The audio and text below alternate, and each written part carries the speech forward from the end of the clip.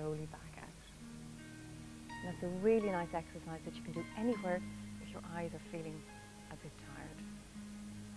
And the second exercise we have is fantastic if you've had a really busy day shopping, preparing for Christmas, maybe out with the children, and you have a nice Christmas party or Christmas event to go to, and you're feeling slightly below par and need a bit of pep. This little one is called Light in the Head, which you do from a kneeling position,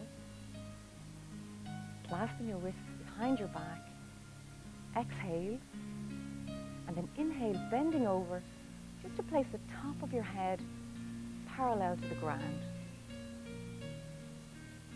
Inhale, exhale, slowly coming back up. And this exercises the pineal gland and the pituitary. Remember, very good for keeping you nice and relaxed and calm, getting the circulation go. And take it very slowly, remember, if you've got high blood pressure.